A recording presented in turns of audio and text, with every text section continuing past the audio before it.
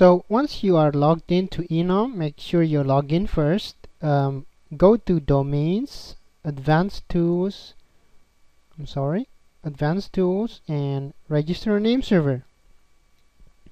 So here we're going to use the name server ns1.joyridetraffic.com, oh sorry, joyrideclick.com, and we're going to use the IP address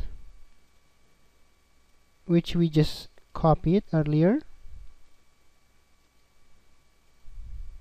Click submit.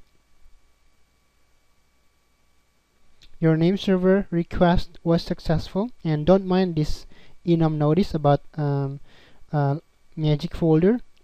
It's just internal enum settings. So I'm going to use the second IP for ns2.joyrideclick.com. Your name server request was successful. So we just registered two name servers, ns1.joyrideclick.com and ns2.joyrideclick.com. But in order to make it work, we need to actually update the domain name joyrideclick.com to actually use these two name servers we just registered. So I'm going to go here to manage joyrideclick.com,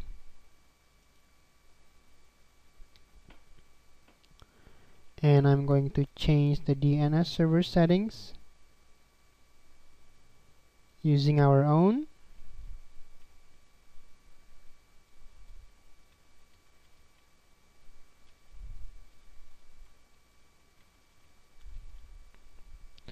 And click save.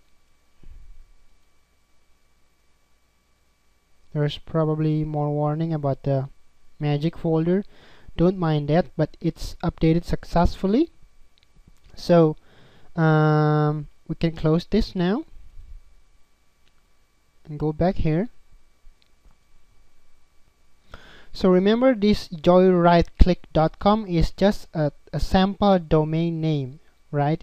So for example, if you want to host your own domains, you can just register your own name servers. Now I just show you how you can do it with Enum, but if for example you go with another domain provider such as GoDaddy or register.com or other domain registration provider, you can also register your own name servers with them there.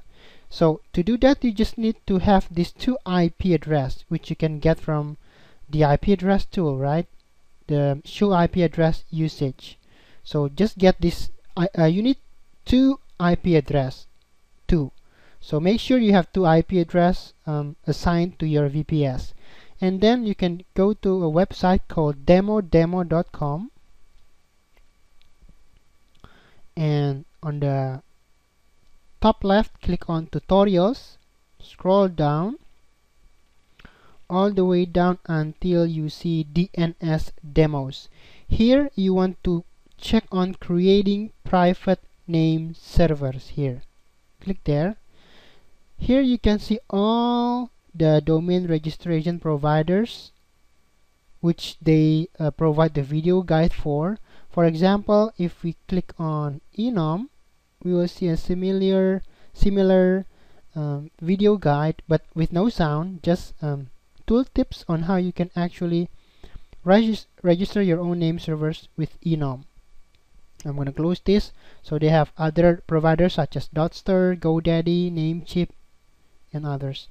So to update the domain's DNS servers like we just did, click on DNS changes, and you can also see on how you can do that on other domain providers. See, just click one of the domain providers you are using, and you can start seeing how to update your domain's DNS servers.